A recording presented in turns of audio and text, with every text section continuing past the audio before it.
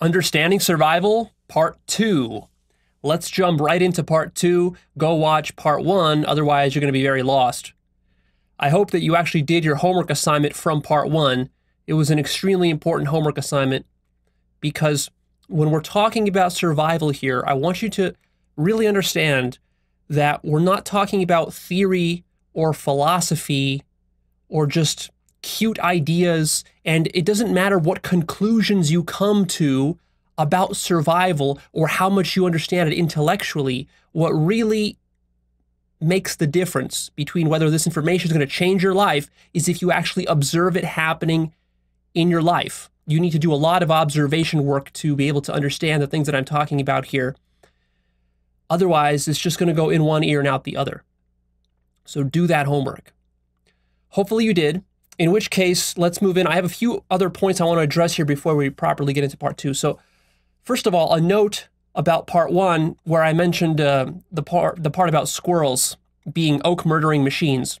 And some people in the comments responded and they say, well, but Leo, squirrels, yeah, of course, squirrels eat a lot of acorns, but also these squirrels, they gather the acorns, they bury them in stashes, and then the squirrels forget about the stashes, and then those oaks grow from those stashes once the squirrel forgets about it.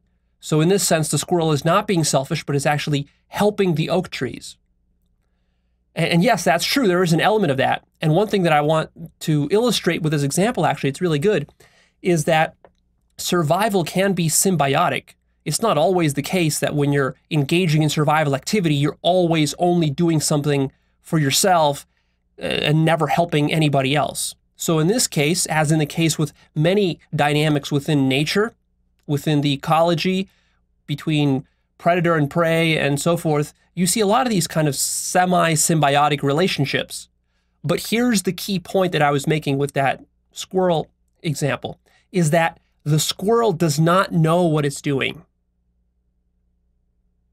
Whether it's being selfish and murdering a bunch of oak trees, or helping sometimes to plant a new oak tree by accident, all of it is mechanical and the squirrel has no idea what it's doing. It's just running on autopilot, see? And that is the key point, and that is exactly what's happening in your life as well. See, in your life, you're not a purely selfish machine that only does stuff to benefit itself and nobody else. No, you of course benefit your family in various ways. You benefit your friends, you benefit your coworkers, you benefit society in various ways. But a lot of times you don't. And so it's a mixed bag. It's a combination of stuff. The key is you're not conscious of what you're doing or how it's happening. And also I want to point out that, remember, ultimately we can't have a duality between selfishness and selflessness. You can't just separate these two as though they're water and oil and they never mix. No, they're constantly mixing. And ultimately, when you get to the root of reality, you need to become conscious that really selfishness goes full circle and it becomes selflessness. The highest good that you can do for yourself ultimately becomes the highest good that you can do for others as well, when you realize that self and other are actually one. Now, of course, a lot of people are far from that, but I expect you to be able to see that these two things are going to have to come together. Everything's going to have to come full circle here when you get to the rock bottom of it. So keep that in mind. Don't hold that as a duality. Don't hold survival as some sort of duality, as in like survival is bad over here and then selflessness and love is good over here. It's not that simple. It's much more complicated. Also, I want to point out that unlike animals, humans obfuscate survival. So with animals, it's pretty easy to see how most of the stuff they do is survival. Like you go outside, you look at the birds. What are the birds doing? They're flying around, singing songs, looking for bugs, attracting mates, maybe taking a bath in a puddle or something. That's what birds do. All that is survival.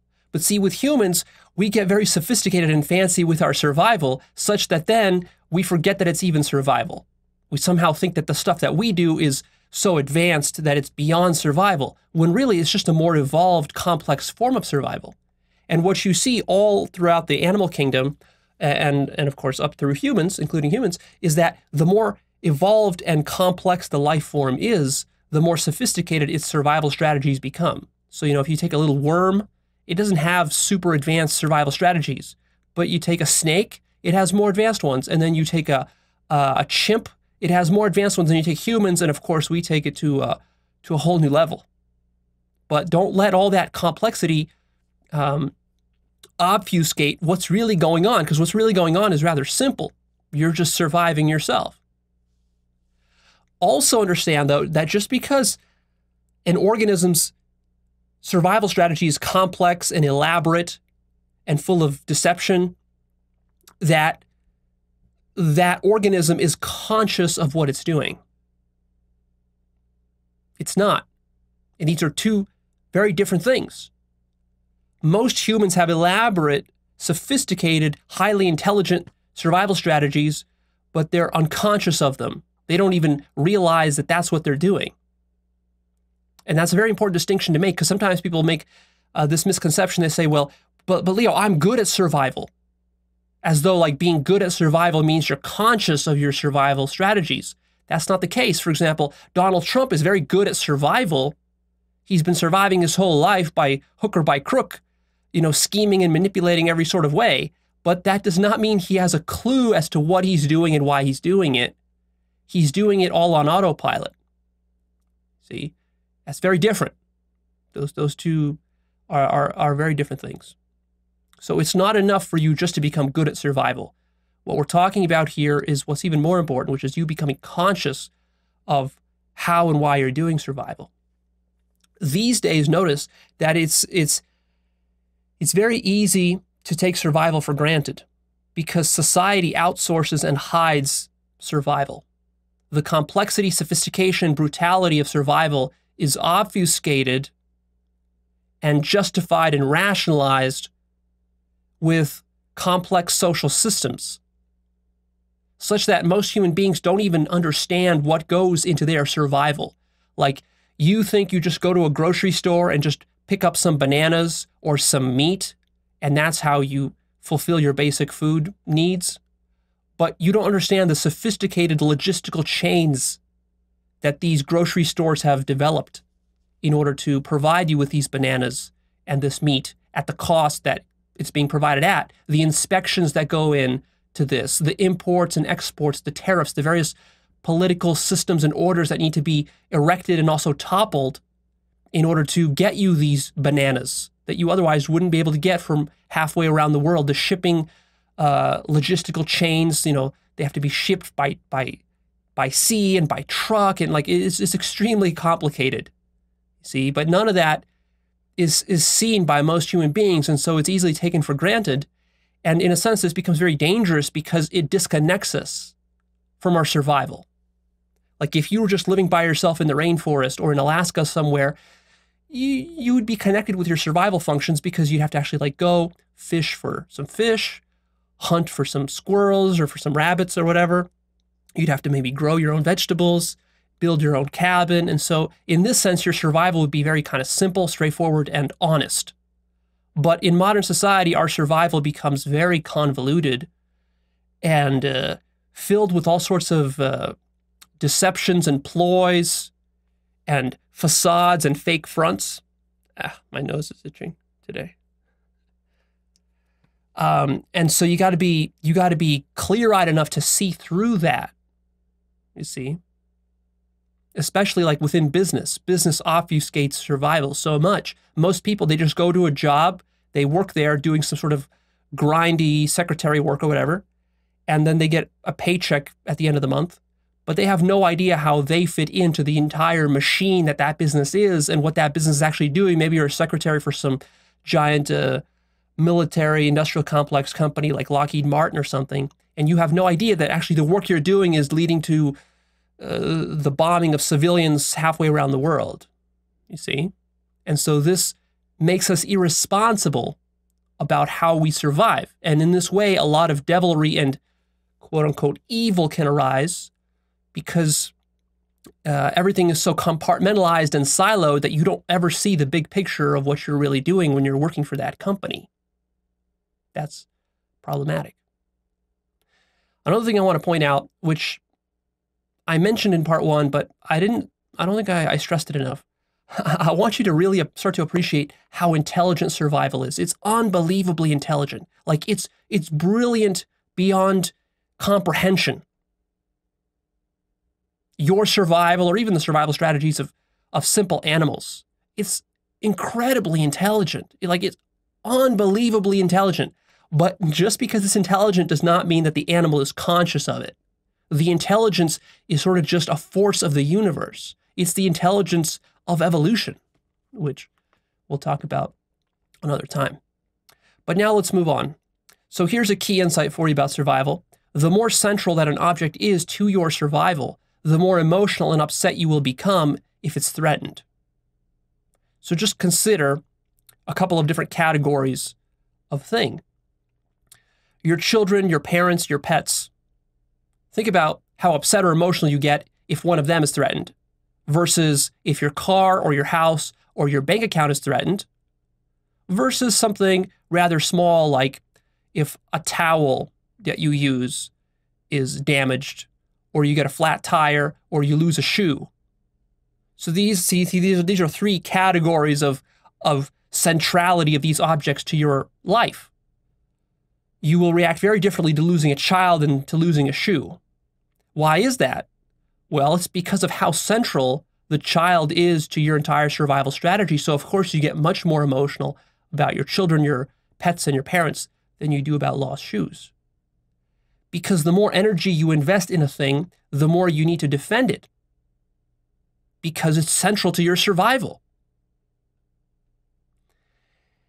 And like I said in part 1, we tell ourselves all sorts of elaborate, fantastical stories about why something is so important to us, or why we're so emotional about it or so upset about it, without admitting to ourselves the true reason.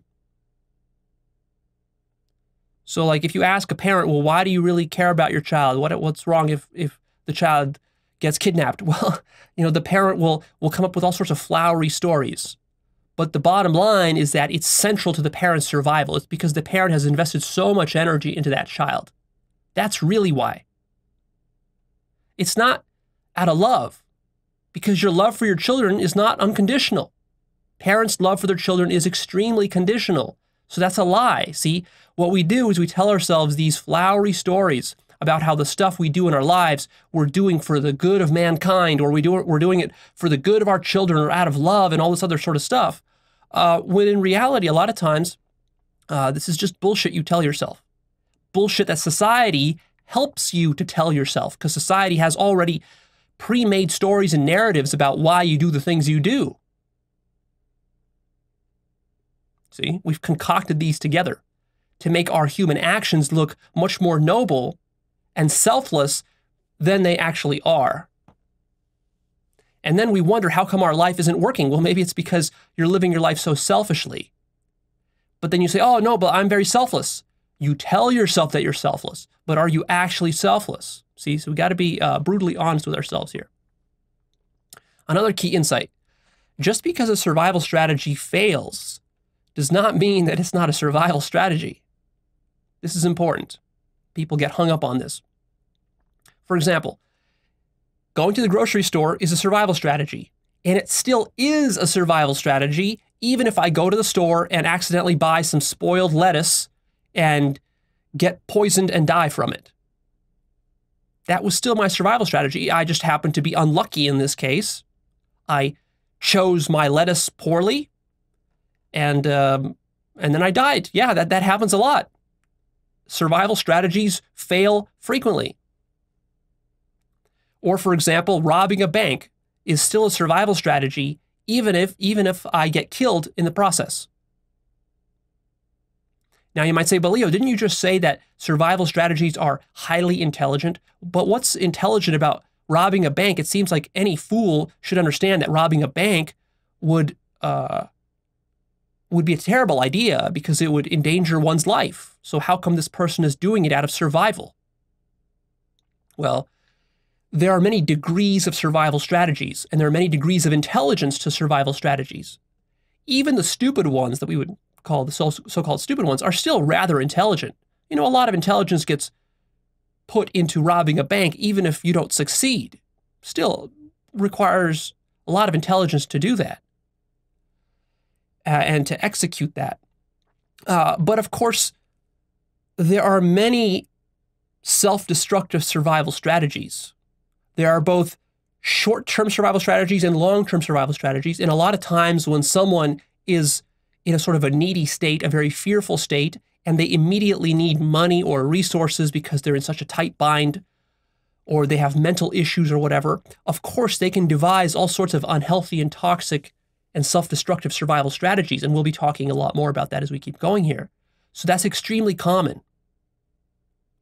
In fact, that's usually the case. It's usually the case that you get stuck with some survival strategy which is actually dysfunctional and counterproductive and is actually damaging you. But the problem is because you're unconscious, you're running the survival strategy on autopilot. And so therefore, even when it hurts you, you still stick with it.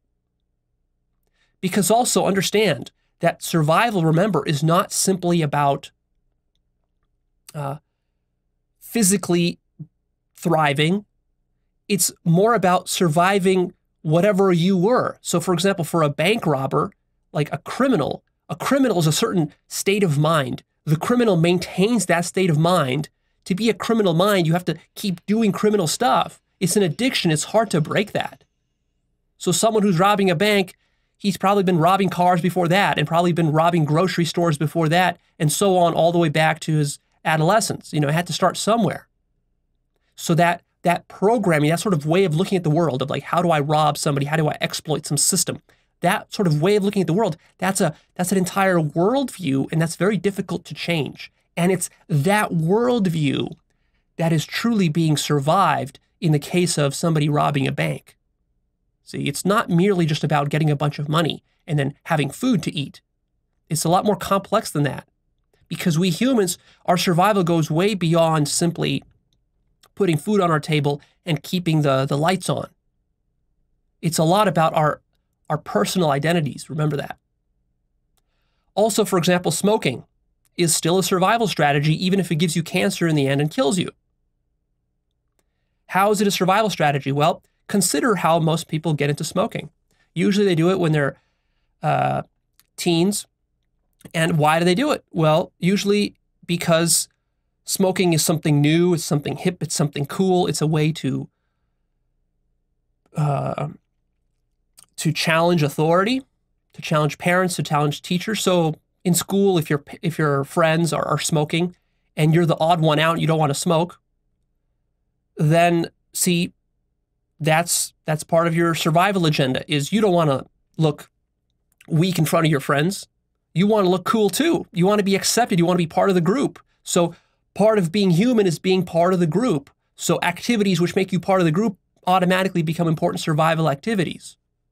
So you guys listen to the same music and you talk about the same stuff and you wear the same clothes, right? It's a bonding activity. And then maybe being cool helps you to get attention from the girls, helps you to get laid, whatever that might be. So that's all survival, social survival. And that's mostly what teenagers are struggling with during that part of their life, is how do I survive, not just as an individual, but within a collective amongst my friends and peers. Teens are learning how to do that. And of course, they make many mistakes. And then once you are hooked on the tobacco, then later in your life, it's a survival strategy to keep smoking, because now you're physically addicted. Your brain has been changed and altered by the nicotine. And so now when you stop smoking, you get restless, you get stressed, you have withdrawal symptoms, all of this. And so now, of course, it serves your survival, because a big part of survival is comfort, psychological comfort. So smoking that cigarette gives you that psychological comfort. Now, of course, you might say, well, Leo, but you wouldn't even need that psychological comfort if you didn't start smoking in the first place. So it was stupid to start. Yes, of course. But the person wasn't looking that far ahead when they started. And now that they have become addicted to it, well, now it's certainly a survival strategy to smoke a pack of cigarettes a day or whatever it is, even though it's wasting your money and it's ruining your health and it's ruining your teeth and all sorts of stuff. See? But then You actually, a smoker, a long-term smoker, will actually develop a certain kind of identity about being a smoker. And then they will actually bond with other smokers. And, you know, they'll see a smoker in the airport and they'll say, oh, yeah. And then, like, automatically there's a kind of an automatic rapport that's built, even though these people never met before, just because they're two smokers. And so it becomes a certain lifestyle and really a certain kind of identity. Likewise, depression is still a survival strategy, even if it leads to your suicide in the end. How can depression be a survival strategy? Well, just think about it. What is depression really about? Depression is a certain emotional state. This emotional state is actually a very important signal that your subconscious mind is creating based on the situation that you find yourself in. So, for example, maybe you're working in a 9-to-5 job that is ruining your potential in life. You're just wasting your life there, and you're feeling miserable, and eventually you become depressed. That's a signal from your subconscious mind telling you, hey, buddy, this is not the job for you. You need to move on to something else, something bigger. There's bigger stuff for you to do out there in the world. But maybe you're too scared to act on that. Maybe you're too lazy to go find a new job or to develop a new career from scratch. You know, it's hard. And so you just kind of stick with it and you say that, it'll improve. It'll improve. I don't need to change anything. But it just gets worse and worse and worse. And you get more and more depressed until eventually maybe you kill yourself. So this was a survival strategy in the sense that you were surviving as that lazy self, that scared self that didn't want to go out there. Also, the depression was a signal. You weren't listening to it. See, it was telling you to wake up and to do something new and to change, but you didn't listen to it. And then eventually it got you to where it got you. Also, it could be that you develop a certain identity about being depressed, and you can turn that into a whole victim identity, getting attention from other people and so forth. And then that becomes your survival strategy. See? So it's very, very sophisticated. Especially your entire emotional system is very sophisticated in how it sends you signals that help you to navigate life. And, you know, a lot of people, they are depressed, but they never kill themselves. What happens is that they're depressed for a few years or so forth. And then finally they admit to themselves that, okay, this is enough. I can't do this anymore. I got to go to a therapist, or I got to stop drinking, or I got to stop smoking, or I got to stop whatever I'm doing that's contributing to this depression. And they do. They change their career. Maybe they quit a bad relationship, which was depressing them. And then their depression lifts. Most depression, of course, doesn't end in suicide.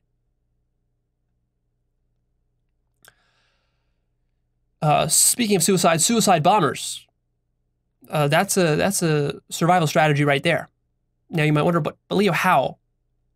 Seems like it's the opposite of that. Seems like it's destroying your whole case here for survival. But not at all. Because look, a suicide bomber, he's got very strong religious convictions and beliefs. He believes in an afterlife. He believes in Allah. He believes in the importance of defending his homeland against foreign invaders or whatever it might be, or against the corruption of the West, against the great Satan. So this guy who's doing the suicide bombing, he's got a very strong ego and a very strong self-image about being a loyal Muslim who's going to be a martyr and dying for the cause. And then he does so. And by doing that, he believes he's going to go to an afterlife and all that good stuff. And that is what's being survived, not the physical body. The physical body is not what's primary. And actually, it's you who's judging this person for being foolish. You know, because in the West, we look at that and say, well, how stupid to think that there's an afterlife and that you're going to go to heaven for blowing yourself up. But actually, joke's on you, because what do you think happens to the suicide bomber after he dies? He becomes infinite. He becomes Allah. So he's not wrong about that. What he's deluded about is thinking that the suicide bombing is somehow necessary, and that hurting people is somehow necessary in order to reach Allah. That, of course, is not at all the case, and that's very self-destructive and counterproductive. But, you know, these survival strategies can be very, very twisted, is what I'm trying to say. Many of them are self-destructive. And that's precisely why we want to become more conscious of them, because the survival strategies we pick up when we're young and from our culture and from our environment, they tend to generally be quite self-destructive. And that's because they're picked up unconsciously. They're programmed into us, either in school or in our church or by watching television or from our parents and friends or whatever it is. Here's another very important insight about survival, which is that there is no such thing as the one best survival strategy. There are millions of unique survival strategies because there are millions of unique selves. In fact, each human self on this planet, 7+ billion of them, has unique needs. Of course, we have a lot of common needs. We all need food and water and so forth. But then I'm talking about that ego self. What does your ego self need? That's unique for every individual. And what most people don't understand is that the survival strategy that works for them is not going to work for others. This is a common mistake that people make because they're so stuck in their perspective and they're so not conscious of their own survival and also survival in general, how it works. They think that, well, if being a Christian works for me, it must also work for the Muslim, and it must also work for the Jew, and it must also work for the primitive tribal peoples living in the Amazon. So let me go and start a missionary work and doing missionary work and starting to spread the message of Christ because it's going to work for everybody. No, that's just your personal survival strategy. It's rather arbitrary, and it only works within a certain context, in a certain environment, in a certain time, in a certain culture, given certain geopolitical conditions. You see, there's no such thing as a survival strategy independent of one's environment. There needs to be a perfect match between what's going on in your environment and then your survival strategy. That's what survival amounts to. In the same way that there's no such thing as the one best animal in the animal kingdom, right? There's no best animal. It's always a question of what environment is the animal living in and how well fitted or suited is the animal to that environment. So if we're talking about the Congo rainforest, a gorilla or a chimpanzee might be perfectly suited to that environment, maybe even better than a human. If we're talking about some Arctic Circle type of environment, then maybe penguins or polar bears are perfectly suited for that. And so you can't take a polar bear and put him in the Congo. It's not going to work. And you can't put a gorilla into the Arctic Circle. So a lot of the kind of very simple and obvious mistake, but most people don't understand this, that humans have been making throughout history, is we've been trying to push our own personal survival strategies onto others. Of course, your parents have been doing this to you since you were a kid and a teenager, which is why you rebelled against them. But also, your culture has been doing this to you, and your culture has been doing it to other cultures. So this is where we get the culture wars, and especially when you get stuff like, when the West is trying to interfere with Middle Eastern affairs, for example, and then it all goes to shit. Why does it do that? Well, because there's a clash between the environment and the culture that's already there and the survival strategies that you're trying to enforce upon them. You see, it's foreign. It doesn't work. It's like trying to stick a polar bear in the Congo. Of course, it's not going to work. You need to become cognizant of that. But you can only become cognizant of that if you're able to step outside your perspective and kind of like look at the big picture. And also, if you're able to respect other people's survival strategies and needs, recognize that people have unique needs. If you're a parent, understand that your children will have unique needs from you. Of course, they need food and water and the basics, but they have a different personality type. You might be artistic and they might be very mathematical, or vice versa. You might be very masculine and your son might be more of a feminine type of guy, and you got to understand that. Otherwise, you're going to be trying to like force him to go to the gym and force him to do masculine stuff, but he doesn't want to do it. See, I mean, it's very obvious, but people overlook the obvious. Also, what people overlook is that all of us are at different stages of development.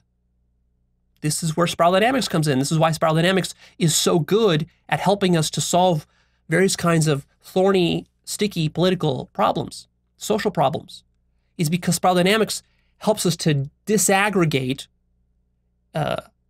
de-lump people from one group. Because before you learn spiral dynamics, you think of everybody as just being the same. After you learn spiral dynamics, you realize that no, people are stratified into different levels. And these different levels, they occur in a certain sequence.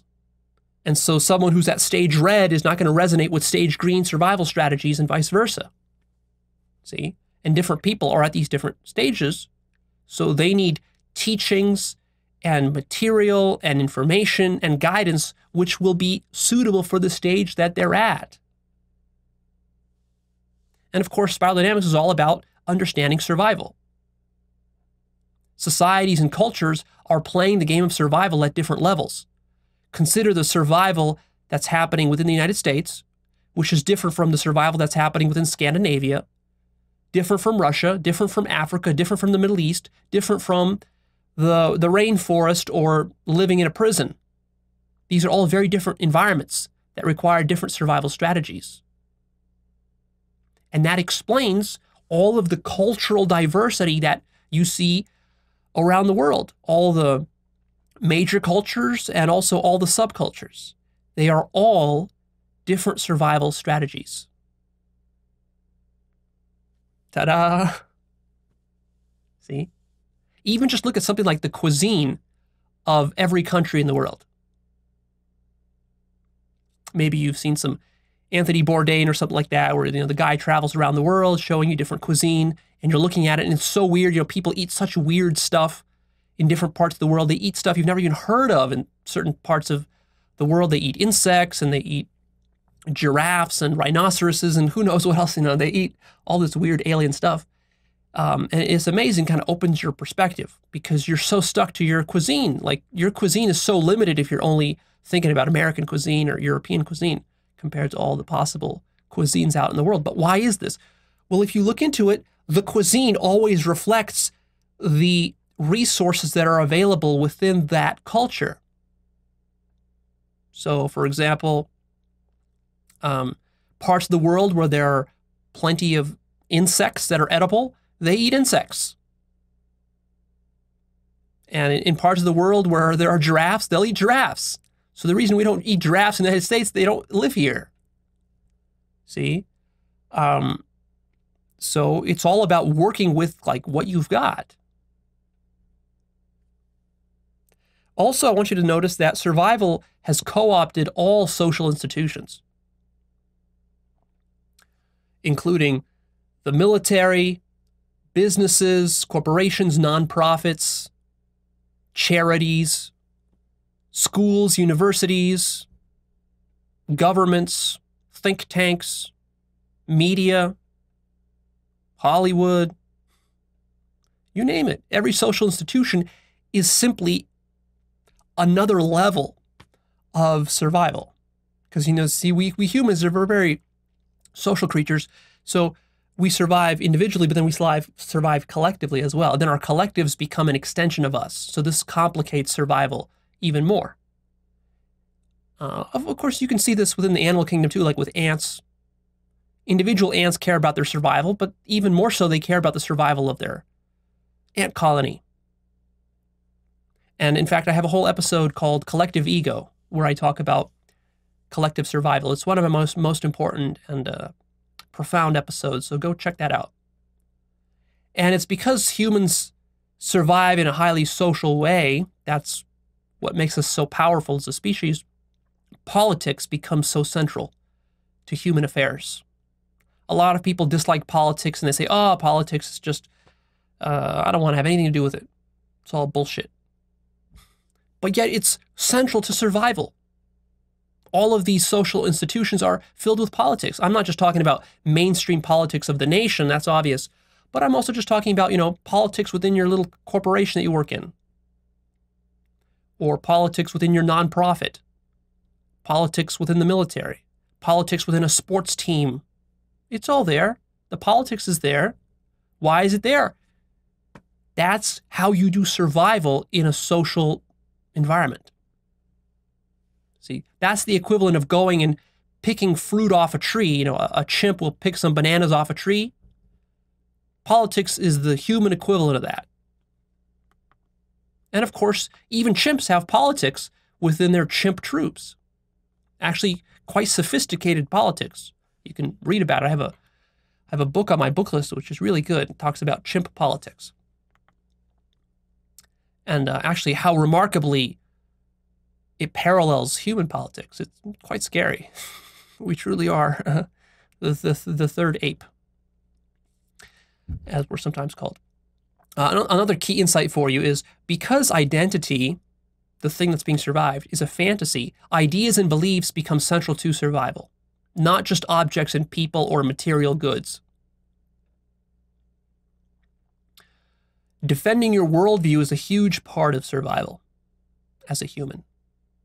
People underestimate this because we generally, when we think of survival in a sort of a material, physicalistic sense of just like surviving your body, biological sense, then we tend to place too much importance on material objects and people.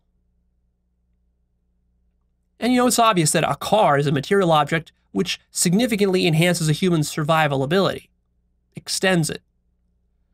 But even more important than a car is a human being's worldview. Because a car is still just a very local thing. It's just an object. You can change it, you can replace it quite easily. People go through many cars in their lifetimes. But a worldview, this is actually imprinted into your mind from birth. This is very difficult to change. Almost impossible to change. If you're talking about just changing the entire thing. Your worldview is like your operating system, which governs how you interpret and understand everything that's going on around you. And of course, human beings, we take in all these ideas and beliefs, and we're always interacting with other human beings through symbols, through language, through ideas, through concepts, through philosophy. This is very much all wedded to your worldview. How you interpret and think about the world, this affects everything. It's your operating system. And of course, the operating system is more foundational than any individual app that is installed on it. See? So for humans, defending their worldview becomes a huge part of survival. And in fact, you could battle someone to the death over a conflict of worldview. You would think like, well, that's so silly. Why would people kill each other over a worldview? But you're underestimating just how significant a worldview is. It's more significant than a car. Sometimes it's even more significant than a family member. You know? Some parents would rather disown their children than give up part of their worldview. That happens all the time around the world, especially in many developing countries where their worldview tends to be quite dogmatic, spiral dynamics stage blue or lower. So for example, your idea of what a family is or is supposed to be, this is part of your worldview and is very central. Or your idea of gender, what gender is, or what a male or a female is and is supposed to be. This is central to how you define yourself as male or female. The idea of scientific materialism, your metaphysics, in other words, you believing that you're living inside of a objective external reality that science can measure in a factual manner. That's not relativistic. That's central to your entire understanding of your life. Your religion, your ethnicity, all of these are part of your worldview, and they shape you very much. Why do people get upset by the idea that their identity, for example, is a fantasy? They get very upset by this. Because, of course, the whole point and premise of survival is that you need to create an identity, manufacture it, but then deny that you've manufactured it, because you need to take it as reality. You need to take it seriously. So if you're conscious that you've manufactured your own identity, this just in and of itself is very threatening and problematic for many people. Because then all of a sudden, if you admit that, then you have to kind of admit that your identity isn't real. And if my identity isn't real, well then why bother protecting it or surviving it? And of course the answer is, you're right, there's no reason to bother surviving it. But that doesn't help you to survive, does it? So of course, this is what I meant earlier in part 1, where I said that survival is not rational. It is its own end, survival. So in this sense, if you can come up with some fantasy and then defend that fantasy and actually buy into it so deeply that you believe it's reality, that literally becomes your reality, and that's how you survive. Because if you didn't care being male or female or being a Muslim or a Christian, if you were just kind of willy-nilly about it, like one day you're a Muslim, the next day you're a Christian, the next day you're something else, you're a Jew. Like if this was your approach, isn't it funny how nobody takes this approach? Like this is unheard of. Nobody does this. Why? Like when I was younger, I used to think like, why don't people just like spend a month being a Jew and another month being a Muslim, another one being a Christian? Well, it's because, of course, it's their identity. They're attached to it. It's precisely because they can't do this. Because if they did this, they would literally dissolve and die. As that, you can't be a Muslim and then next month become a Christian. Because in a certain sense, then you weren't a Muslim to begin with. Because what it means to be a Muslim is that you're completely certain that Islam is true and it's the best.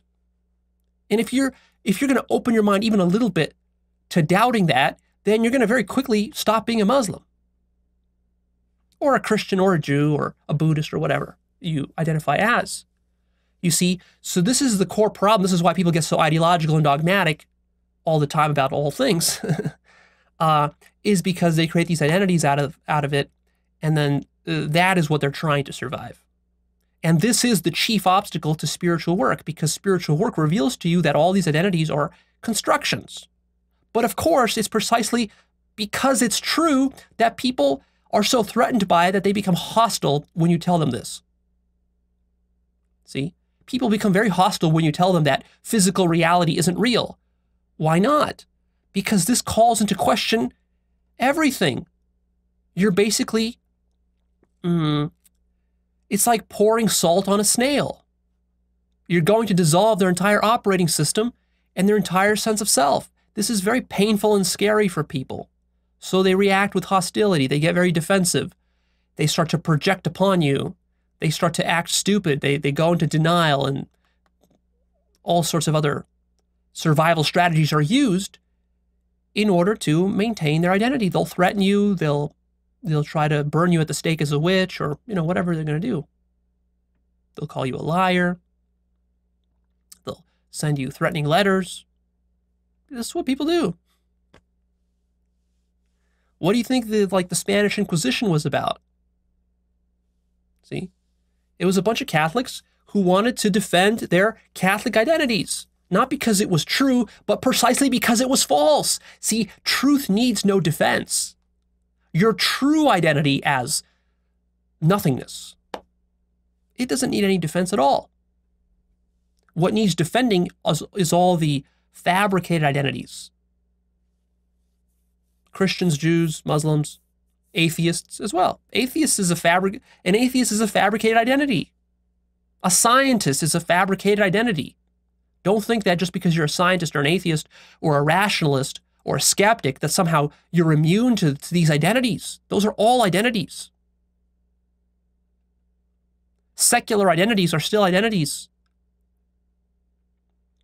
You can be some Fortune 500 CEO who doesn't believe in God and doesn't care about any science or anything. All you care about is just money and business. That's your identity. That's what you're defending.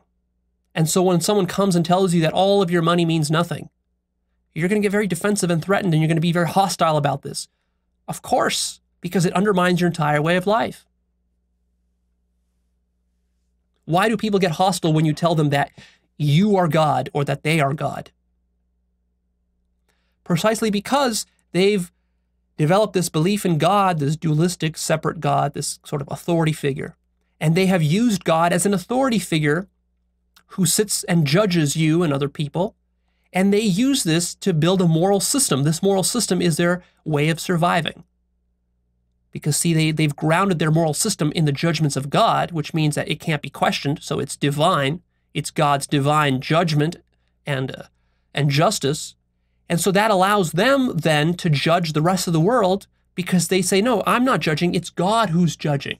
And I'm just obeying God's rules or God's commandments or whatever. See? And then you tell them that, no, you're God.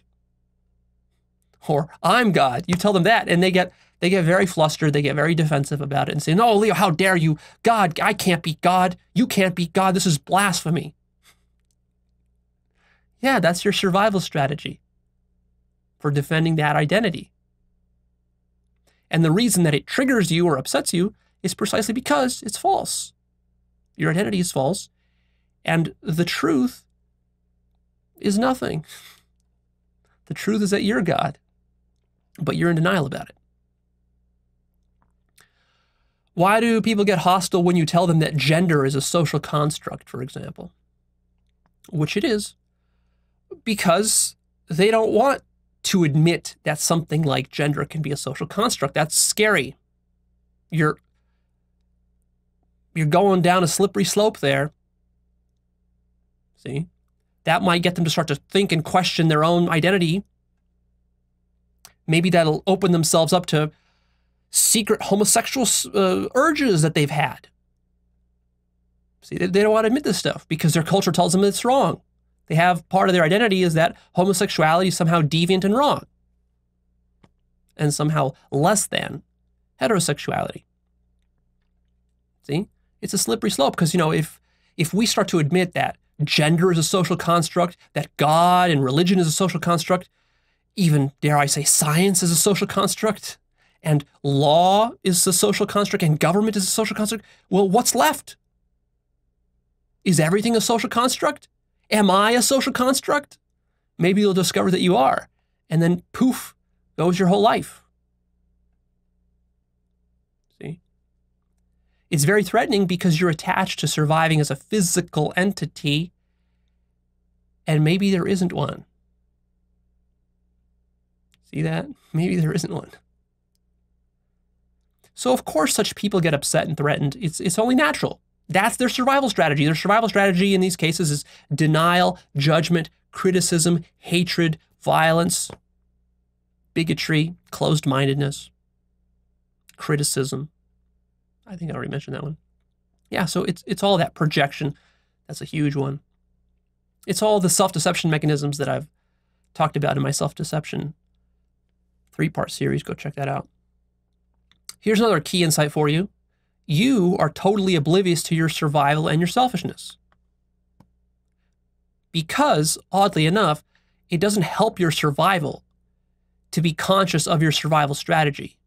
Because becoming conscious of survival strategies, if they're low consciousness survival strategies, tends to interfere with them. In the same way that, for example, if you're working on Wall Street and you're making millions of dollars every year by selling junky stocks to old people, let's say, you're running some sort of hedge fund and you're fleecing people and you're manipulating and you're exploiting, but you're earning millions of dollars doing it. Does it serve you to become conscious of all the trickery and manipulation that you're using? Does it serve you to see that everything you're doing is just automatic, robotic survival strategy? Because you're fundamentally insecure within yourself and that you're greedy? Does it serve you to know this? Of course not.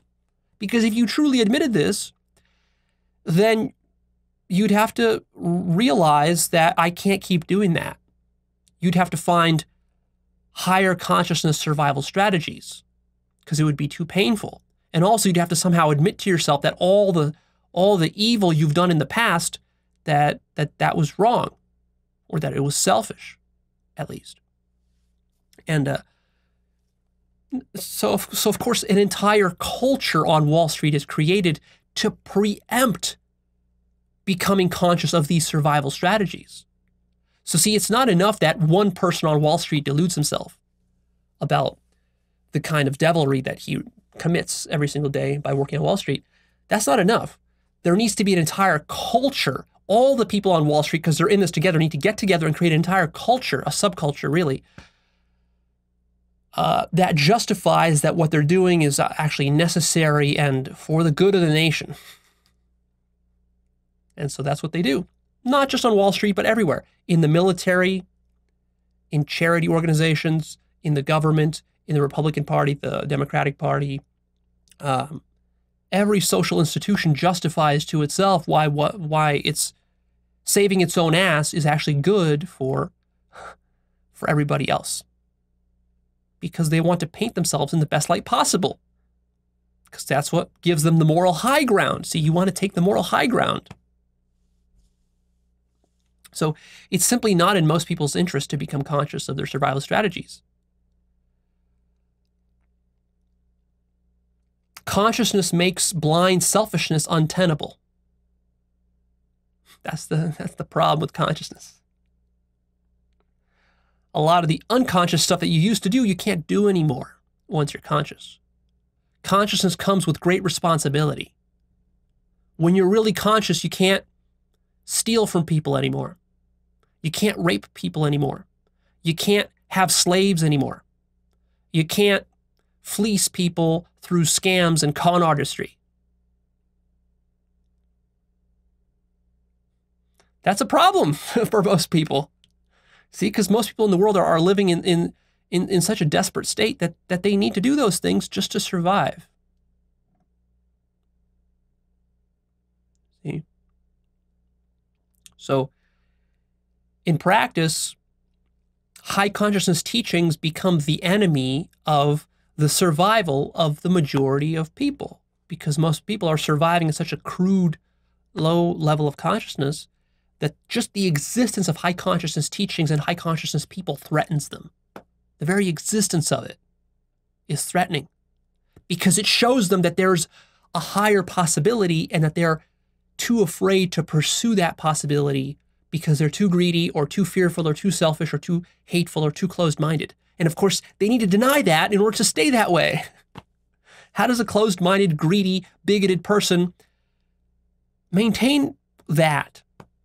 By executing on the greediness, the fearfulness, and the closed-mindedness. Most people grossly underestimate how selfish they truly are because they're constantly bullshitting themselves about it. And also because they distract themselves. This is another key technique. See my episode, Distraction, the Ego's Favorite Defense Mechanism. Most people distract themselves from their own selfishness by externalizing the problem and criticizing the selfishness of others and judging the selfishness of others. This is a classic technique. Of course, it's projection. It's a very tricky and sneaky technique because if I invest all of my time, for example, building a career, creating videos about how that person is wrong and this person is wrong and that person is evil, I can spend the rest of my life doing that and earn a lot of money doing that. And that will be the perfect smokescreen to avoid looking inside at my own selfishness. And of course, from this results all the war and chaos and evil that we're accustomed to seeing in the world.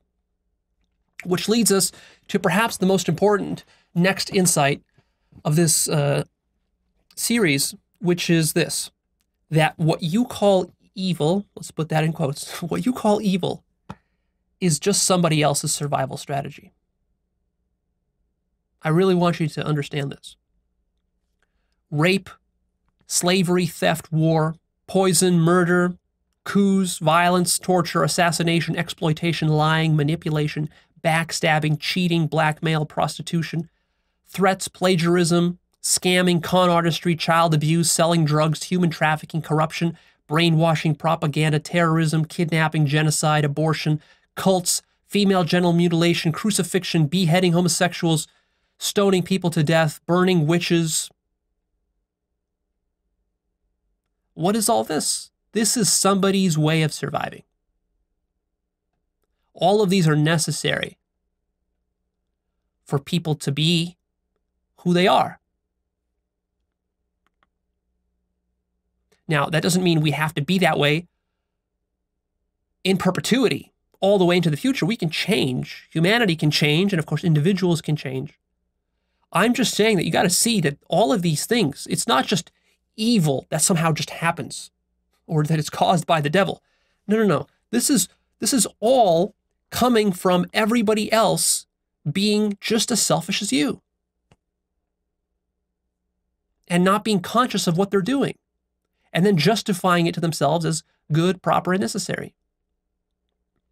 So the key insight here is that you have to stop judging other people's survival strategies. You have to go meta and understand that there's no one to blame for survival. When you're judging a rapist or a murderer or a warmonger or a Nazi, really what you're doing, it's as ridiculous as judging a crocodile for ambushing its prey or judging an octopus for changing its colors. They're just surviving. And even more, here's an additional layer of mindfuck for you, is that your judging of these different survival strategies, which you call evil, that itself is how you are surviving. That's your survival strategy. You see, because you're demonizing survival by ignoring your own survival.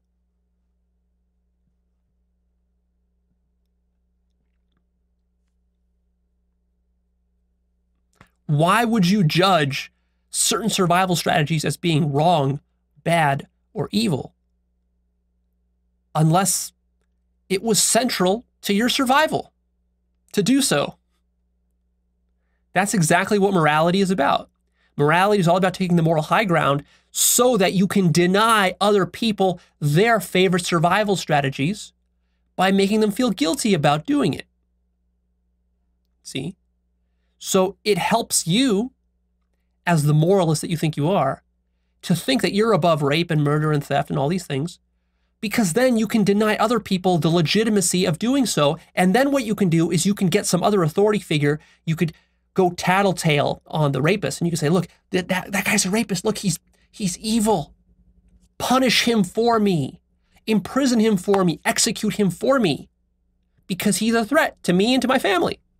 Of course. That's the whole game that's being played with morality. Now, don't misunderstand me. I'm not saying that we should legalize rape. I'm just saying understand why this moral game is being played. I'm not here saying rape is good or that it's bad. I'm just pointing out what it is. It's a survival strategy. And the reaction against rape is also a survival strategy. And your reaction against me saying this, if you're having a reaction, if you think that what I'm saying is wrong and is upsetting you, that is also your survival strategy. Otherwise, you wouldn't be upset. Why would you be upset about something that doesn't affect your survival? You wouldn't be. See, survival isn't bad. Survival is absolutely necessary. It's a precondition for all human life. So you, as the moralist that you are, put yourself into a very adversarial relationship with reality when you demonize other people's survival strategies. Because while you're demonizing that person over there for their survival strategy, you yourself are engaging in a survival strategy. Just the very fact that you're demonizing them is already a survival strategy. So see, when people judge Nazis or rapists or murderers or whatever,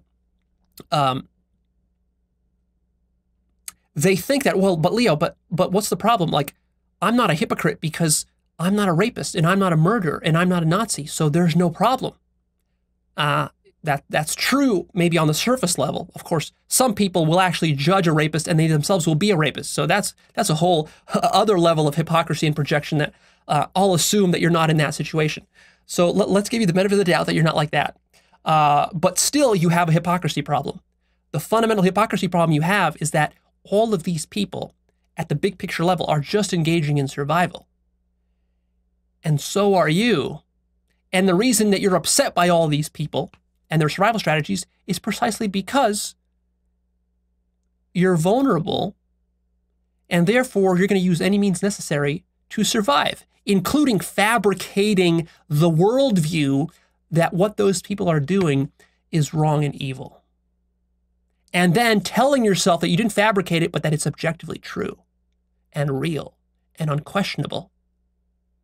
And that allows you to trick yourself and your community as well, because you're not just doing this alone, you're doing it as part of a community, allows you to trick everyone around you into a collective hallucination of morality, which then allows you then to take the moral high ground and then to dictate laws and governmental systems which stop those activities that you don't want, which then creates a society which is conducive to how you want to live. Now you might say, well, Leo, isn't that good? What's wrong with that? There's nothing wrong with it. I'm just saying it's survival, and you're not conscious of how you're doing it. And also you're not conscious that it's a fantasy that you're creating. It's a hallucination. So your outrage, all of your moral outrage, what I'm telling you is that all of that is bullshit. Because in reality, there's nothing to be morally outraged about. It's just survival. Is the gazelle morally outraged that a lion chases it? No. Because the gazelle isn't sophisticated enough to be able to bullshit itself with complex conceptual moral systems. It just runs away. See, it doesn't demonize the lion. But if the gazelles could get together and create a worldview, what would they do? They would create a worldview where the lions were the most evil ones in the in the animal kingdom. Because that's what would serve their survival.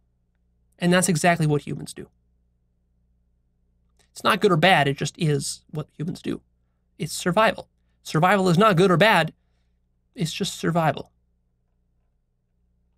What unites all of life? It's that we're all selfish as fuck. And what unites all humans is that we're all selfish as fuck and we're totally dishonest about it to ourselves. We don't admit it. But also, some of us are much more selfish than others. So let's not pretend that all of us are equally selfish. There are degrees of selfishness, and it is important to take these into account. The reason I'm telling you all this is because it's important as part of your growth process and your maturity process to appreciate the brutality of life and survival. It's a very brutal game. And it's important to integrate survival and spirituality. You can't hold these two things as separate.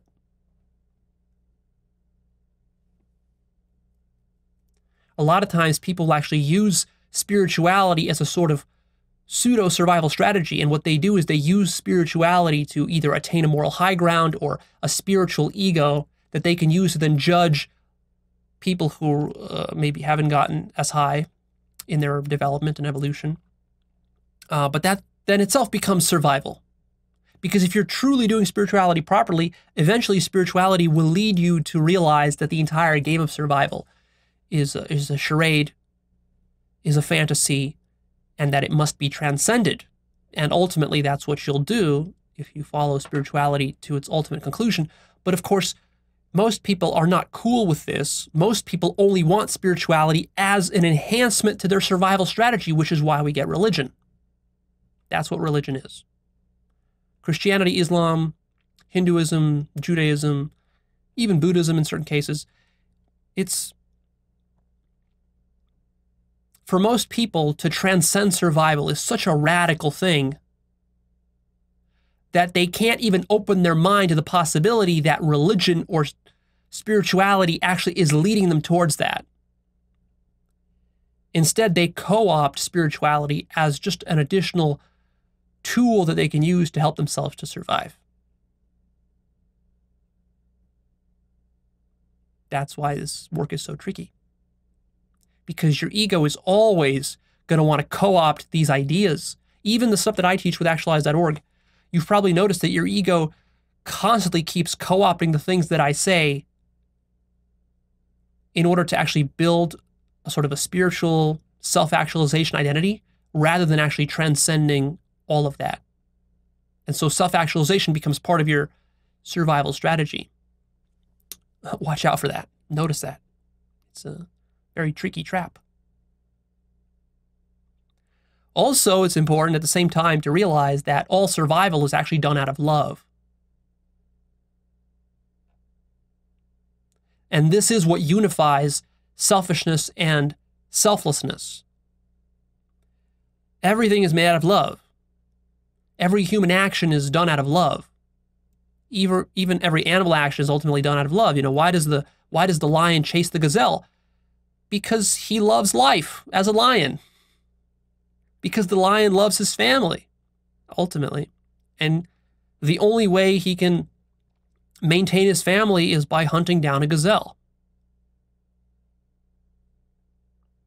Why does the bank robber rob the bank? Out of love of money, or out of love of being a criminal, or out of love for his family if he needs to provide for them. See? It's just different degrees of love. There can be very high degrees of love and kind of low consciousness degrees of love. So all the stuff that you call evil, that's a low consciousness degree of love. It's a very partial love. It's love only for a very limited self, whereas the higher versions of love are love for self as the entire universe, the universal self. So that's the only difference between devils and saints. They're both doing it out of love, but the devil is doing it out of a very partial, limited, divided form of love, whereas the saint is doing it out of a universal form of love. And also, very importantly, the saint understands that the devil is doing it out of love. If you don't understand this point, then you can't really be a saint, because the only way that the saint can truly love universally is by realizing that he is all the devils as well. And so the saint doesn't really fight the devils, because the saint just realizes that they are me. And so really the saint loves the devils to death, you might say. This removes the duality between selfishness and selflessness. And always remember ultimately that the devil is God in disguise. All of it is one, all of it is God. So make sure that you don't hold survival as bad. And that's very tricky. That's very hard to do, because all of your impulses, all of your survival impulses are pushing you towards seeing good and bad in the world. Good and bad, that distinction is itself a core survival strategy. See?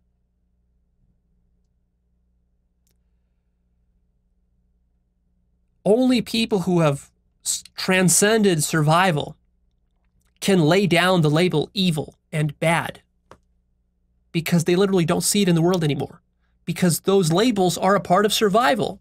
And so long as you're surviving and you're stuck within survival and you haven't transcended it to anything higher, then you're going to have to keep using that label of bad and evil.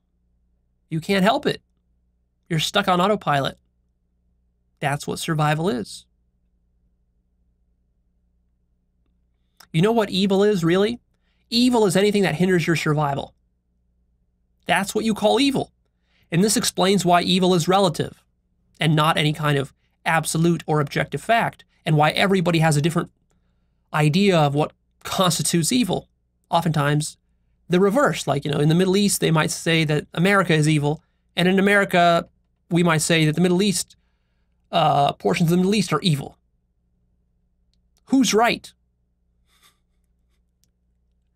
It is however it looks to you. It's a perspectival, relativistic matter, precisely because evil just means that it's against my survival. So from the United States point of view, parts of the Middle East are evil because it hinders American survival, and vice versa.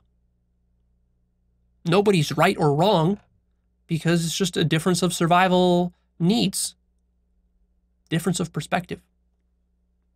But of course, people don't even want to admit this, because just to admit this already now places a big burden upon you, because now you need to actually consider the other side. You need to consider other perspectives. You see, so multi-perspectivalism in and of itself is a dangerous notion for most human beings to allow into their worldview, which is why multi-perspectivalism is so rare. It's a great burden and responsibility to take on, to actually consider other people's perspectives as though they were as important as your own. This is antithetical to what the ego and the self wants. The self wants to only consider its own perspective on things. You see?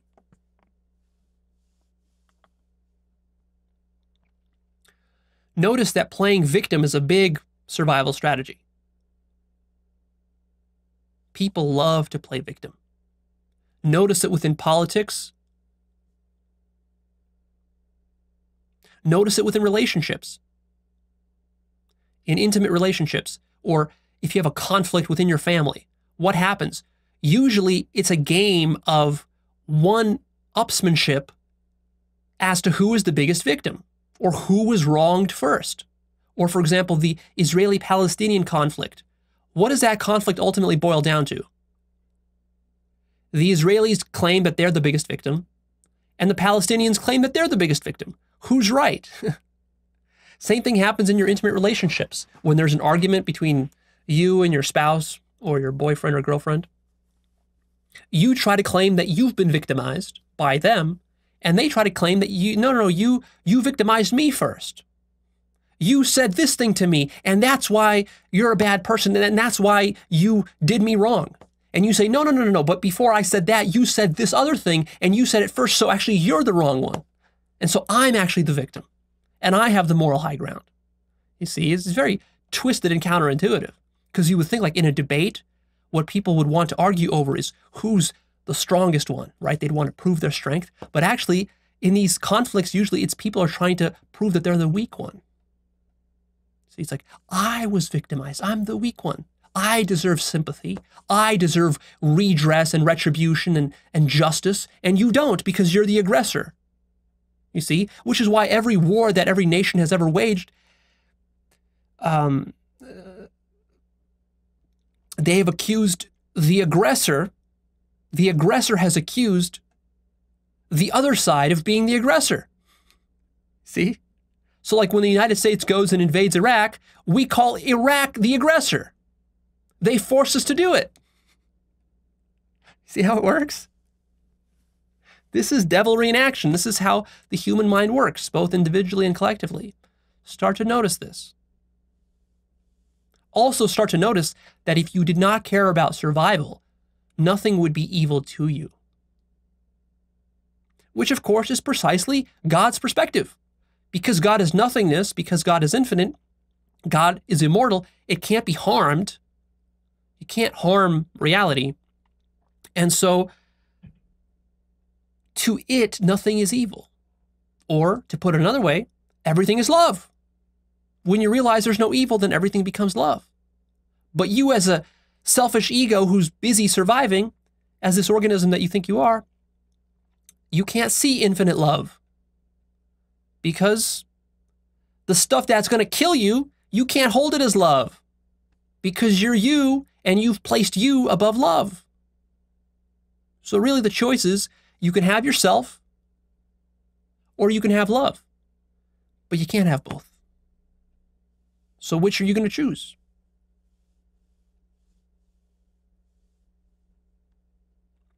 The denial that evil is relative is itself a survival function.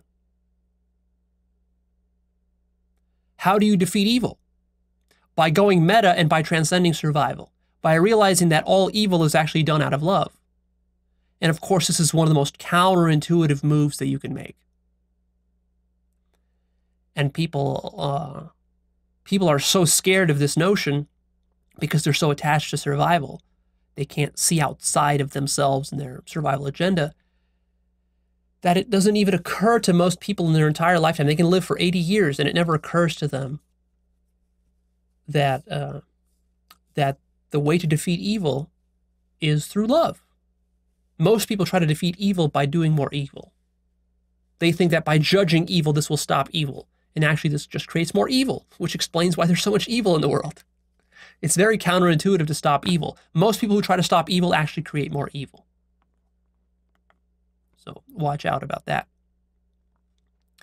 You know, because if it did, you'd figure if it wasn't this way, we would have stopped evil thousands of years ago. You know, why would evil continue for thousands and thousands of years, all the way into the 21st century? Only if it was extremely counterintuitive and nobody could stomach doing it. That's the only way evil can persist, and that's exactly how it works. Another key insight for you. Survival is absolutely relentless. The ego is absolutely relentless. So you might wonder, like, Leo, why is life so hard? Why all this suffering? Why all this self-deception? Why are people so evil? And why is awakening so hard? It's simply because you're attached to survival. And that drive is so utterly relentless that you know nothing else. You can't help being evil. You can't help being the devil that you are. See, it's relentless. This is not a moral condemnation of you. I'm not saying that you're a devil and therefore you're bad. It's just ignorance. You're just acting out of ignorance and unconsciousness. And so therefore, you're not morally responsible for this. You're not bad at all. You're just an ignorant devil. If you knew better, if you were more conscious, you'd stop doing it. But you don't know how to do that. Unless you do, in which case you're not a devil, or you're less of a devil than you would have been. Another key insight for you is that survival is so important that you, the ego, cannot be trusted with it. So most of your survival functions are automatic, precisely because it's too important to entrust to your conscious mind. So it's relegated to your subconscious mind.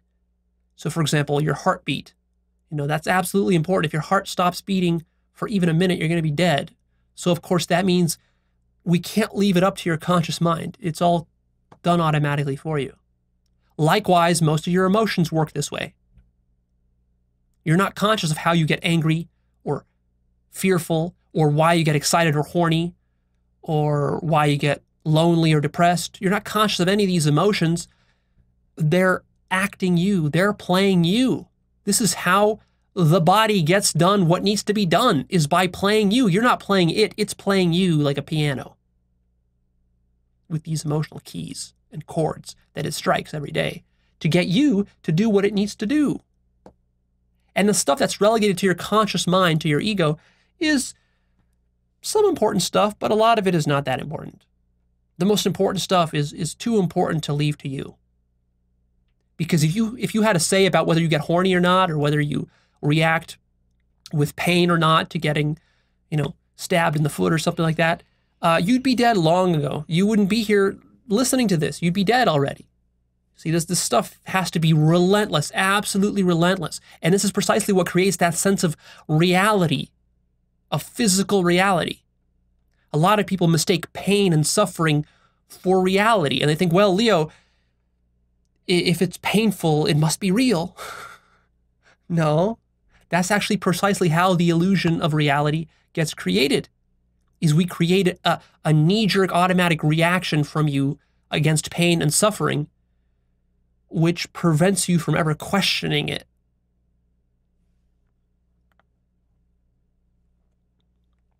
The less conscious you are, the less you understand your own survival strategies. Therefore, unconscious people behave like devils. They are obliviously selfish, shamelessly selfish. And of course, the final twist that they put on it, the ultimate devilish irony, is that they think that they are angels. They think that they're saving the world. Like Hitler thought he was saving the world from his perspective. In his eyes, he was an angel saving the world against devils. That's precisely how a devil sees himself, of course.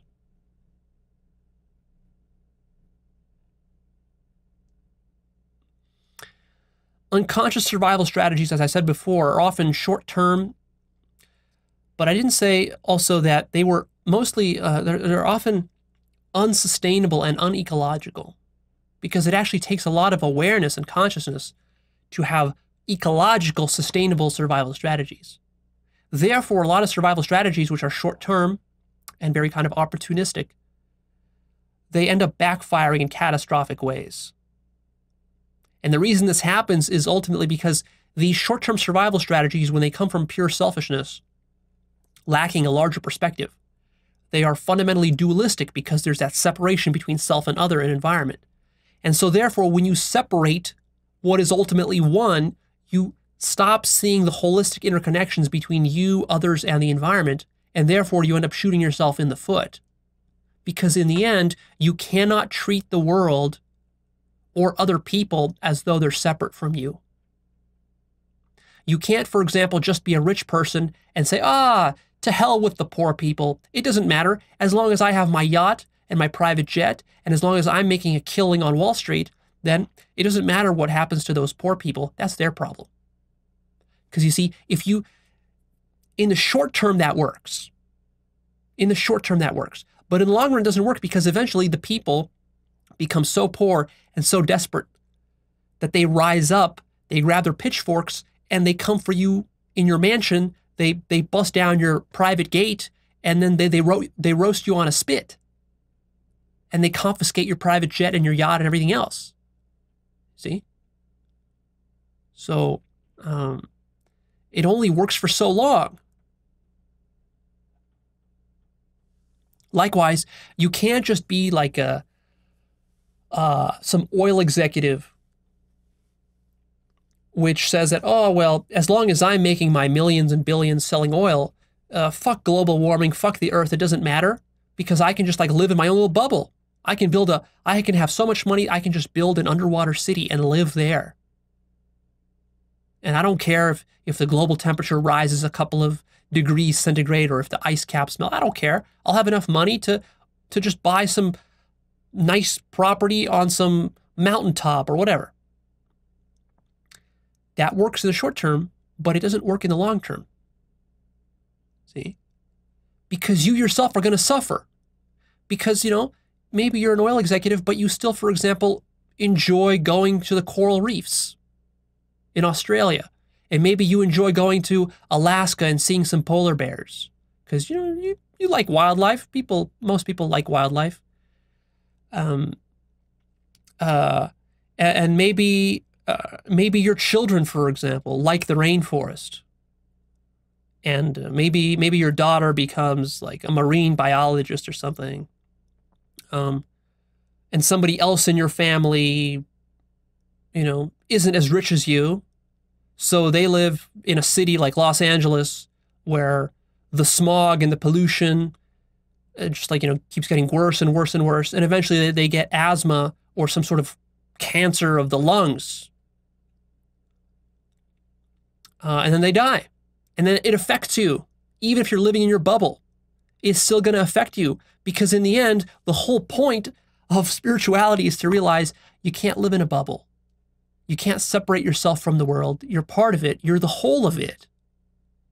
Even if you do manage to separate yourself in some underwater bubble and live there all by yourself with no friends and no family and nobody else because you're all alone and you're all self-sufficient and you've got your billions of dollars, well, realize, first of all, the economy could collapse, which would destroy all your billions of dollars. But also, in the end, even if you have everything you want and you're sitting on a mountain of gold bars or crypto coins or something, in the end, you're going to be sitting in that bubble all alone, disconnected from the world. You're going to be spiritually bankrupt, loveless, disappointed, lonely, disconnected from mankind and from your environment. And you'll probably kill yourself. Or at the very least, you'll live a miserable life full of suffering. And you'll miss out on the greatest joy of life, which is to realize the interconnectedness of it all and to work towards that truth rather than to work towards devilry, which is fragmentation. See? But it takes a lot of consciousness and fearlessness and selflessness to realize some of these ideas that I'm presenting here. Then your survival strategy starts to change. So the problem with selfishness is not simply that it hurts others, but that because self and other are ultimately one, it hurts yourself. So ultimately, the devil ends up shooting himself in the foot. And it's by awakening to that mechanic that the devil realizes that, oh, yeah, my devilry, it's not going to work in the long run. It only works in the short term. And it's not satisfying even for me. So why keep it up? And that is the beginning of true spiritual growth and the beginning of a possibility of transcending survival. It might seem that unchecked selfishness is the best possible strategy for surviving, but this is not true because life is non-linear and life is counterintuitive, and there are twists and turns and things fold back on themselves. So often, unchecked selfishness works quite well in simple scenarios.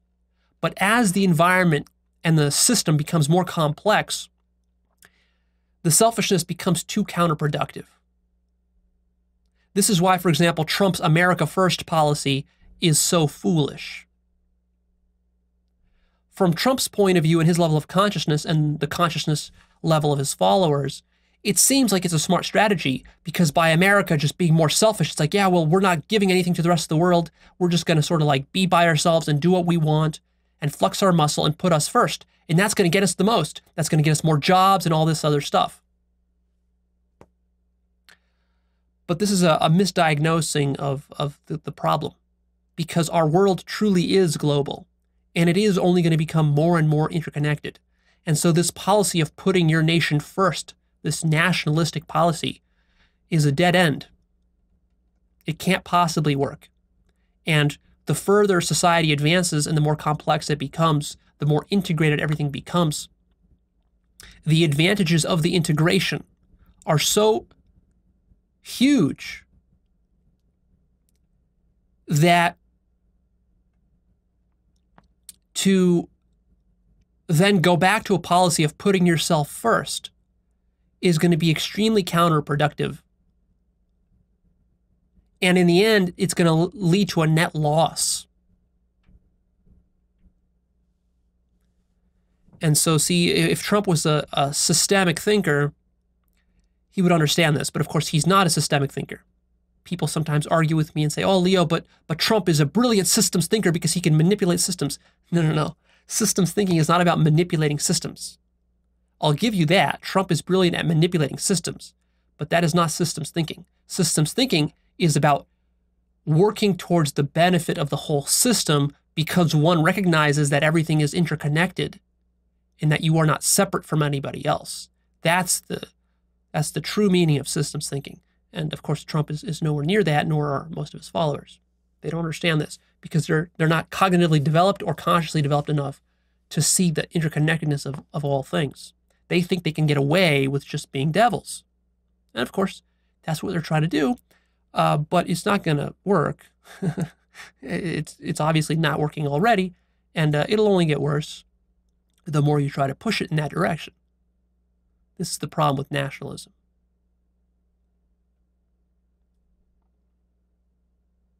As human society evolves to greater complexity, unchecked selfishness will work less and less. This is a very clear trend that you can see throughout history, if you're a student of history. You know, like, for example, tyranny and monarchy are no longer sustainable forms of government almost anywhere on the earth anymore, whereas they were just 500 years ago. Why is that? Because the world has become more interconnected. And so there's less and less tolerance of tyranny and monarchy.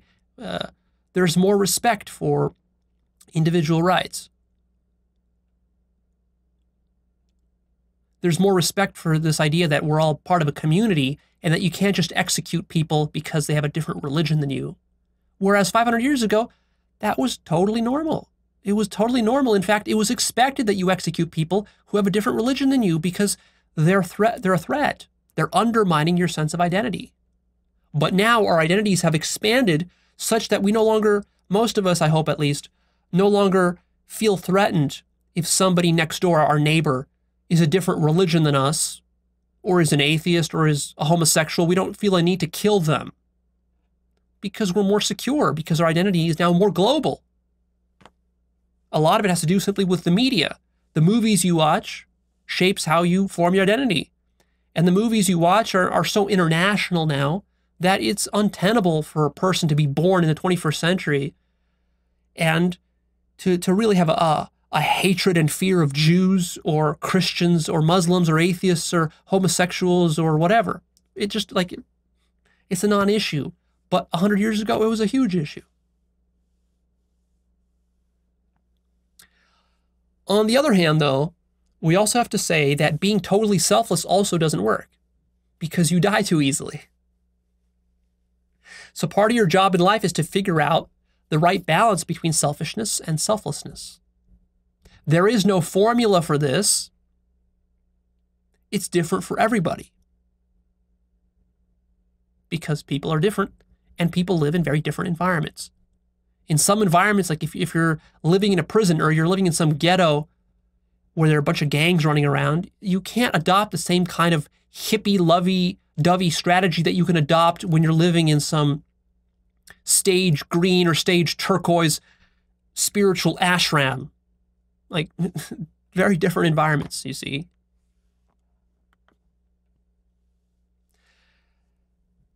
Let me also underscore that survival comes in degrees, like I said.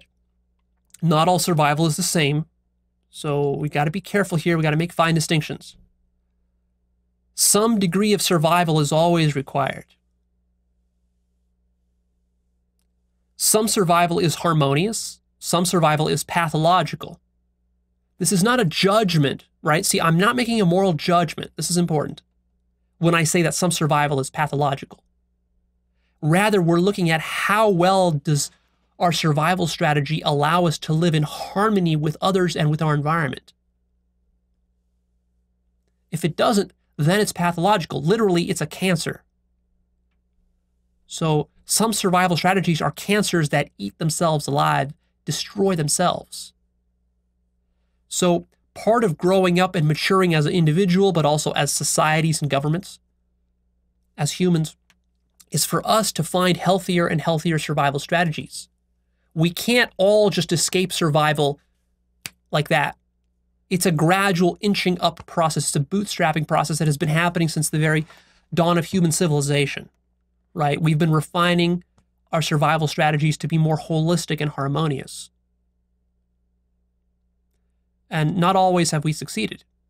In fact, right now we're sort of at a precipice where our survival strategies are very unharmonious, threaten the entire planet in a multitude of ways.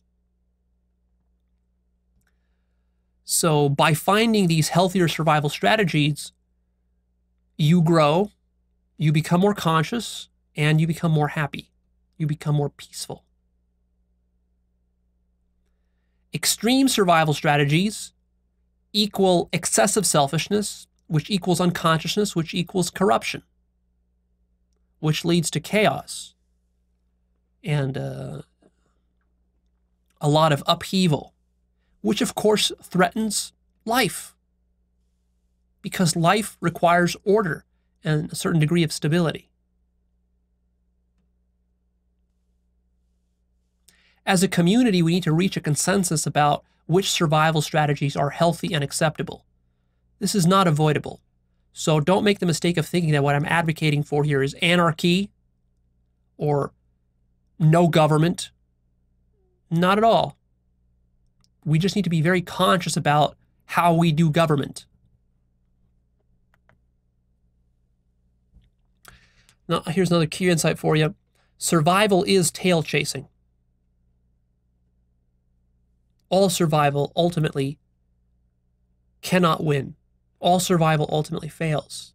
It's just a question of how long will it work. 50 years, 60 years, 70 years, 80 years, 100 years. But it's going to fail.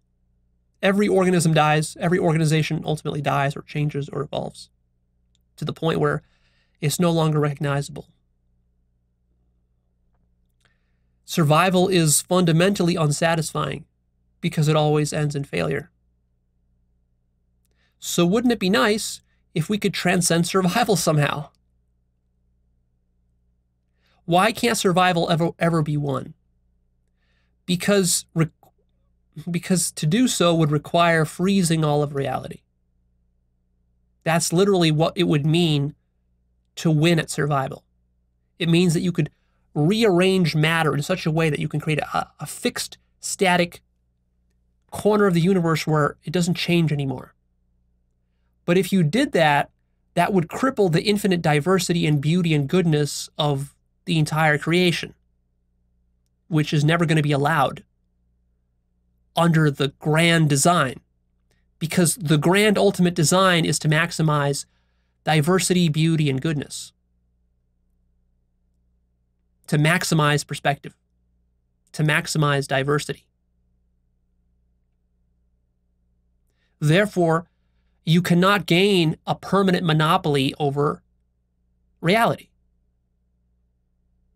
because as soon as that happened, the flow and motion and creativity of reality would be destroyed. And this would produce for a lesser reality. And reality is designed in such a way that it maximizes goodness through diversity. Because ultimately all reality is one. One part of reality can never gain a monopoly or total power over all the other parts of reality, which is why ultimately all monopolies collapse and all life must die. Because you see, if, for example, humans were able to make themselves immortal, to never die, well, that means that by doing so, we would, in a sense, not allow other humans to be born. Because, you know, we can only have so many humans.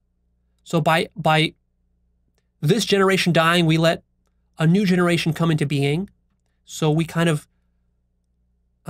share the experience of life with others. But if we hoard it and we say, no, only I want to live, only this generation is going to live forever, fuck everybody else, fuck the future generations, then we're destroying future generations in that way, you see?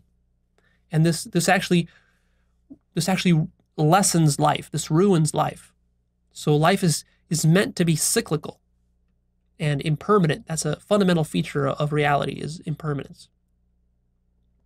Now, by this point, you're probably thinking, well, Leo, so what do we do about this? This sounds all very bleak. Is there anything we can do? Can we escape survival? Well, survival isn't escapable so long as you want to live. Even an enlightened person must engage in survival. You notice? Enlightened people still have to shit, they have to eat, they have to drink, despite what some of them might claim. They all do it. They all engage in survival. Now, their survival could be much more purified than an average person, but they still engage in survival. As long as they're in a body. You know, a body can only stay a body as long as it's engaging in survival. But there is a possibility to change your relationship to survival, to gain some sense of freedom and relief. That is possible. It's possible to improve your survival significantly. That's possible. There's also the possibility of nirvana, moksha, liberation, being, and unconditional love, which we should talk about now. So in part one, I asked you to think about, as a bonus question, what isn't survival? So let me give you the answer now.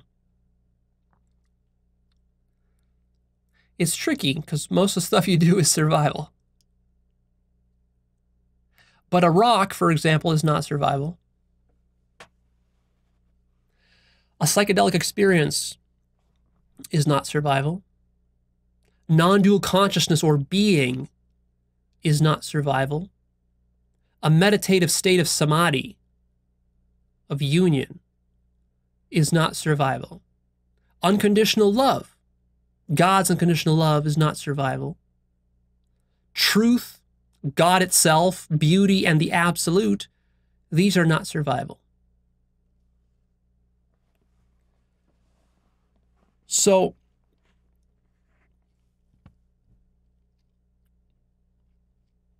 the best answer to this question of what's not survival is simply being. This requires that you actually have a shift in your state of consciousness out of the survival mode that you're constantly in, where your mind is projecting onto the world. And you actually look at an object for the first time in your life and you see it as the being of the object rather than what the object is for you or what it means for you or how you're interpreting it. So for example, you can sit there and look at your hand like this, just looking at your hand for a long time until you start to see your hand as being. Not as a hand. It ceases being a hand. It ceases being an object, which doesn't mean that it changes shape or color. It still keeps its shape and color. The raw sensations perhaps don't change so much, but your interpretations, the context within which you're putting this hand changes to the point where you look at this hand and you no longer even recognize it as a hand or an object anymore. It has no utility or function anymore. You don't care about what happens to it anymore. It doesn't matter if it gets destroyed or not. You don't think of it as your hand anymore. And literally, if you do this long enough, eventually you'll reach a state of samadhi where actually the separation between you as the onlooker, the subject, and the hand as an object, that will collapse. You will enter samadhi, and then all there will be is just like a hand floating. And for the first time, you will look at the hand as what it actually is, pure being. So of course, this is not unique to your hand. You can do it with any physical object. You can do it with the entire room that you're sitting in. You can do it with your physical body. You can do it with anything. You can do it with another person. You can recognize the being of it by stripping it of all of your survival projections. See, the problem is that even when you look at a rock, for example, when most people look at a rock, that's still not truly an escape from survival. Because most people, when they look at a rock, in the back of their mind, their subconscious mind is doing all sorts of sneaky stuff. It's either putting value or meaning into the rock, or it's saying that the rock is meaningless and unimportant, or it's just calling it a rock, or it's putting that rock into some kind of context. Like, for example, you look at a rock and you might say, oh, well, that's a such and such a rock from such and such a place, such and such a time. You know, you're putting it into a context. All of that is still part of your survival. But to look at that rock and not even see a rock there anymore, that would be you breaking through the veil of survival into being. And of course, this is what meditation is about. This is what you experience when you do psychedelics. Psychedelics put you into that samadhi state of pure being, and it's just this magical state of where you look around the room for the first time in your life and you realize the magic of being. And it strikes you as pure truth and beauty and God, and that's right, that's what it is. And that's a very sharp contrast to your ordinary state of consciousness, where you're in survival mode, where your mind is constantly thinking ahead about what you need to do, what you need to say in order to survive the next day, or the next minute, or the next hour. Now, it's a little tricky. For example, I wouldn't say that meditation itself is not survival, because actually most people who meditate, they're meditating out of survival. And even the pursuit of enlightenment itself, I wouldn't say that it's not survival, because most people are doing it out of survival. They're doing it because they're suffering and they want to escape suffering, or they're doing it because their ego has some notion that they're going to find the truth, or the ego wants to co-opt that enlightenment for itself and turn it into an identity. That's still all survival. But, you know, we're not perfect. We got to start with where we're at. So it's perfectly fine, for example, to pursue enlightenment or to do meditation for egoic and survival purposes at first. I mean, you got to start where you're at. You can't just become a saint overnight. So it's fine. You know, most people start to meditate because of very selfish reasons, like it helps them to relax, helps to quiet the monkey mind, which drives them crazy. It helps to maybe relieve some stress or some pain. That's all fine. Likewise with psychedelics, you know, a lot of people take psychedelics for very selfish survival reasons. For example, they take a psychedelic because they want to escape their depression, or they're bored even. You know, boredom is survival. So, you know, you're just bored, so you take a psychedelic. Okay, fine. But see, it doesn't matter how you get there. Once you get to being, once you get to samadhi, whether it's through meditation, psychedelic, or whatever else, once you're there, you're there. It doesn't matter how you got there. Now you're in pure being. Now you're out of survival for the time being. The problem is that these samadhis and these psychedelic experiences usually don't last very long. And then you come back and you're back into survival. And then you see, oh man, now I got to deal with all this survival nonsense again. And you see just how stressful it is. You see how it robs you of your joy and beauty. And you feel disconnected from God when you're back into survival mode. And that's exactly correct. And that's why these states are so important for you to experience. It's so important to have a few of these mystical experiences, whether through psychedelics or meditation or a Vipassana retreat or whatever, because at least then you have some new reference point of something beyond survival. And you realize that survival is actually a small aspect of a much larger thing that's going on here. And that can help you to then refine your life, refine your survival strategies so that they become less selfish, more universal, more ecological. This creates a better society, improves your life, reduces your suffering, until maybe eventually at some point you might reach some very deep level of awakening. But even if you do, as long as you still want to be alive here as a human, you're still going to have to maintain some semblance of survival.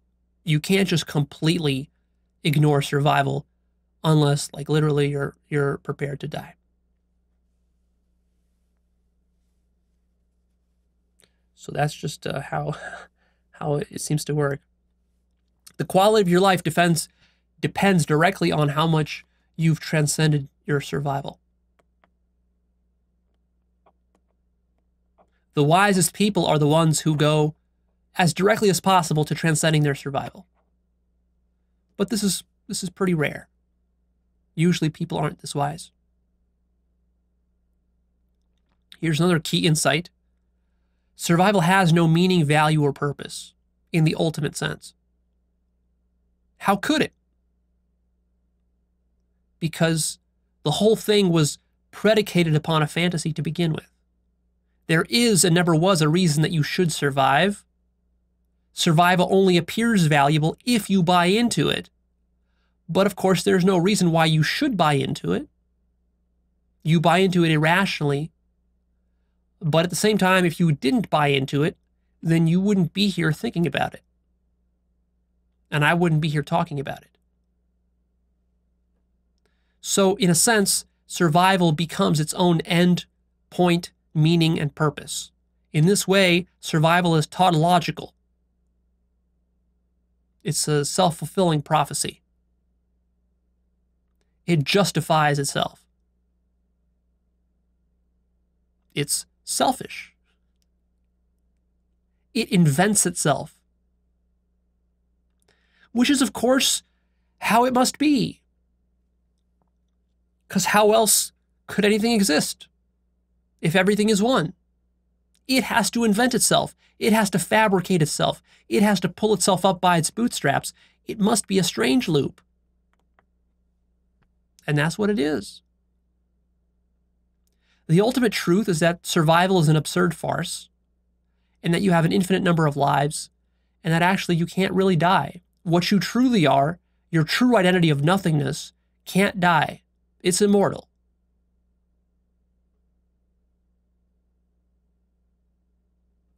But so long as form exists, and it wants to keep existing, it has to struggle to maintain itself. Liberation comes by breaking this relentless cycle of survival, by breaking your attachment to life and to maintaining yourself as any kind of form, which means you have to recognize that your true nature is formless and that all forms are okay. You can occupy the human form for a while. Nothing wrong with it, nothing bad about it. It's just that recognize that there are certain costs that come to maintaining this form, a certain impact you need to have on your environment. You can't do it isolated from your environment. And also recognize that your form will end, so don't get too attached to it. And it's going to end rather soon, a lot sooner than you expect. So don't get too attached to it. The more attached you are to it, the more of a devil you will be in trying to maintain it. And if you really want to end suffering and be ultimately happy, free yourself from this whole burden and escape the entire cycle. Not by destroying your form, but by realizing that you never were the form. You were the formless the whole time. You've mistaken yourself for the form.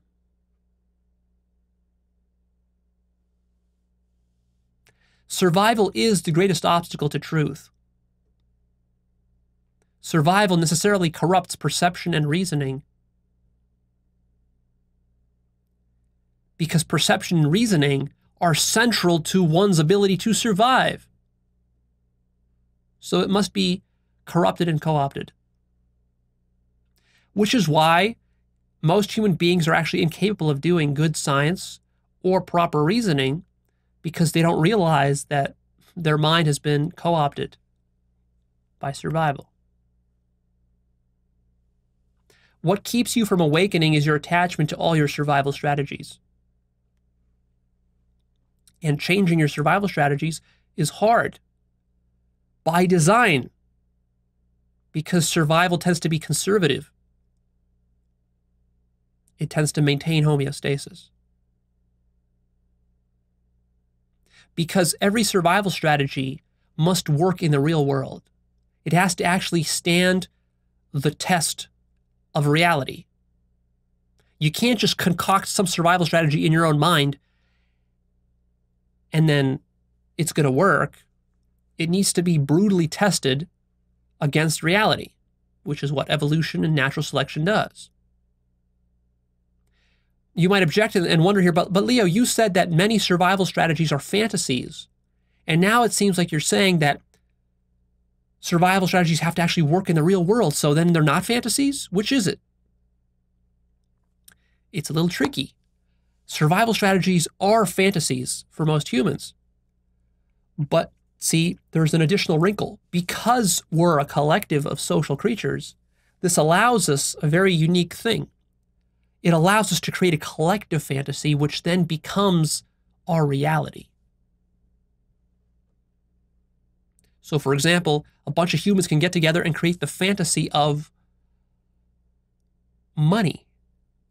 We can agree that these green paper notes somehow have some sort of worth or value. And if we all agree on it, even though it's all a fantasy, as long as we agree that it's real and we act like it's real, it becomes real. And it becomes very effective as a survival strategy because it allows us to now trade very easily in a way that wouldn't be possible if we were having to trade cows and houses and other things. See? So you can't just come up with any random fantasy. Your fantasy has to be good enough to convince others that it's real. And that's actually not that easy to do. You would think that, well, Leo, so anyone can just sit and come up with all sorts of horse shit and then manipulate society that way. Not quite. The horse shit that you spin has to work within the entire already spun web of horse shit that humanity has been spinning for the last 5,000 years or so, right? So it has to fit with that. And so in that sense, the horse shit becomes its own reality. You see? Like, Christianity has become its own reality. Islam has become its own reality. Science has become its own reality.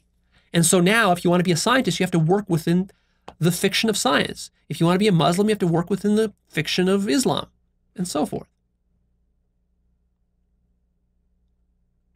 So just because a lot of these things are socially constructed does not mean that they're not significant or serious. They're very serious. And sometimes you do have to conform yourself to them if you want to survive. That's precisely the point.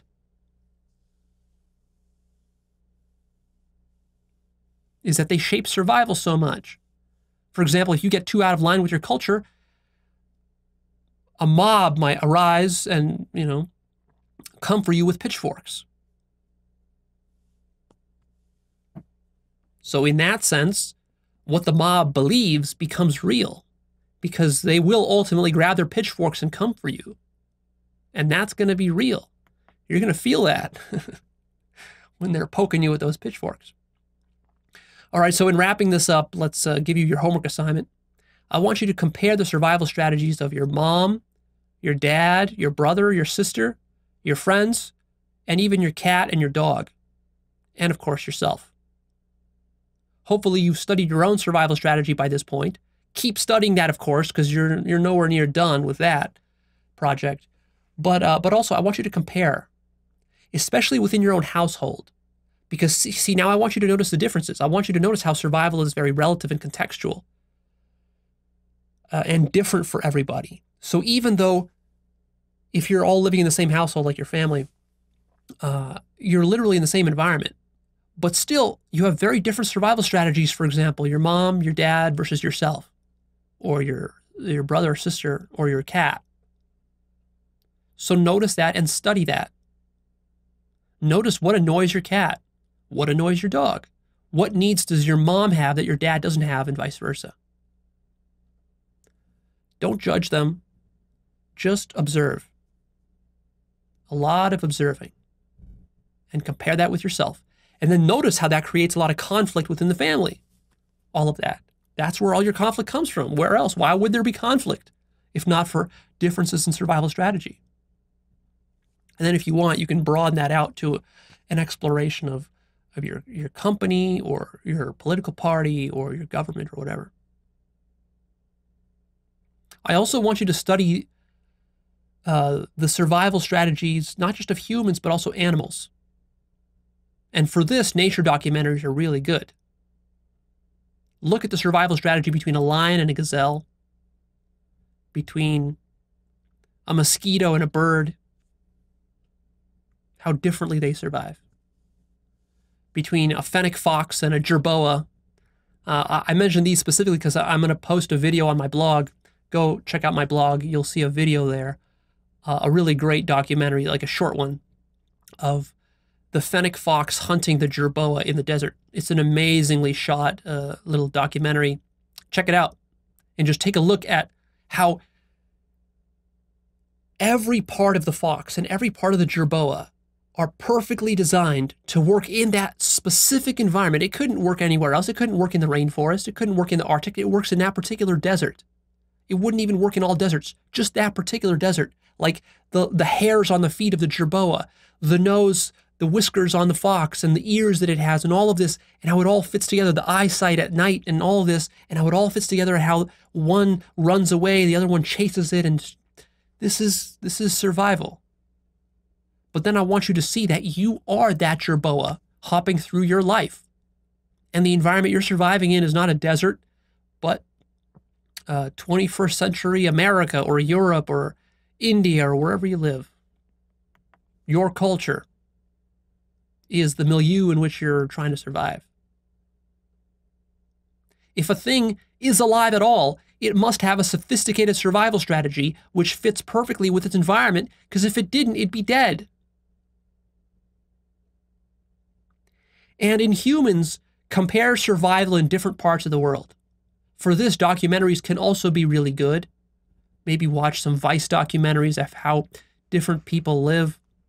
There are some great ones out there. For example, compare the survival strategy of someone living in New York City versus on a farm in Alabama. Very different. And of course, it's not just what they do for work. It's how they educate their kids. It's their worldview. It's their religion. It's their culture. It's their values. It's their ethics. It's their morals. It's their political beliefs. It's all of that.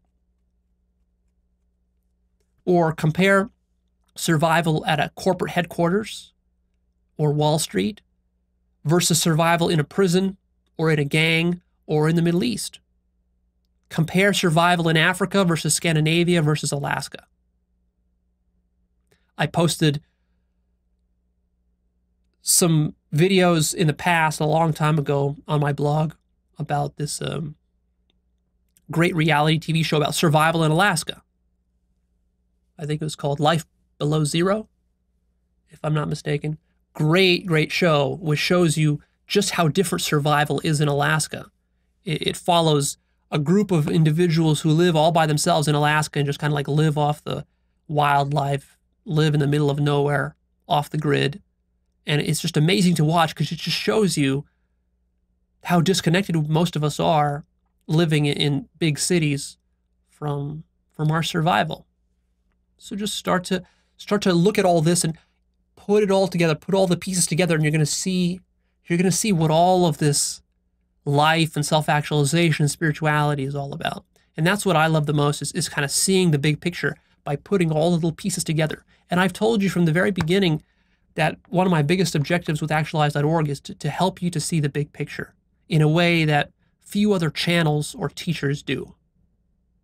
Very few people do this because it takes a lot of laying of groundwork, putting out hundreds of videos to ultimately be able to put all the pieces together.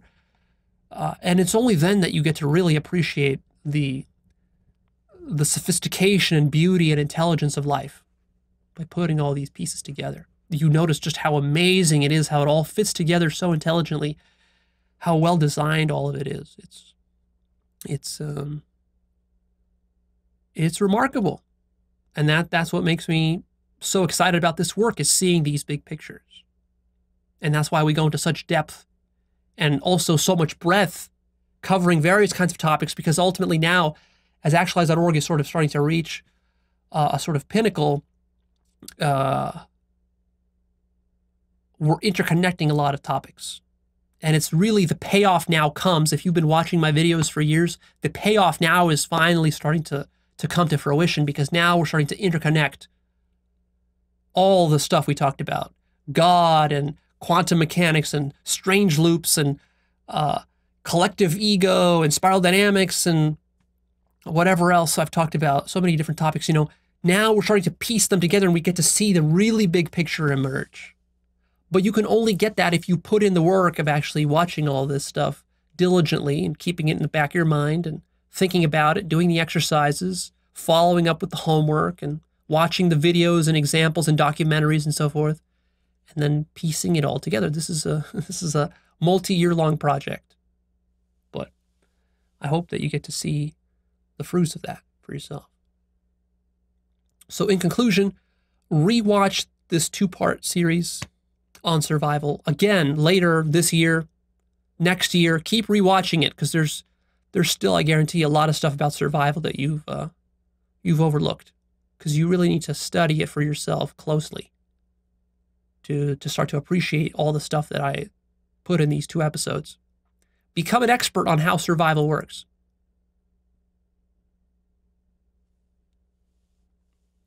And that's it for today. Please click that like button for me and come check out Actualized.org. That's my website. You'll find my blog where I'm posting new insights and ideas and videos and documentaries and bonus material. You'll find the forum. You'll find the book list. You'll find the Life Purpose course. I recently updated the book list with amazing life-changing books, rare stuff that you're not going to hear or find anywhere else. So be sure to check that out. That update is free for those who've bought the book book list in the past. I've updated the book list 8 times now, I think, for free for those of you who bought it originally. And of course, if you buy it now, then you get all those updates automatically. And the last thing that I'll say is, you must do the observation work to be able to follow Actualized.org. You're not going to understand the advanced stuff that I'm talking about unless you do the homework. That's the cost. It's not enough to treat this as entertainment the way you do with other videos. This is serious stuff we're doing here.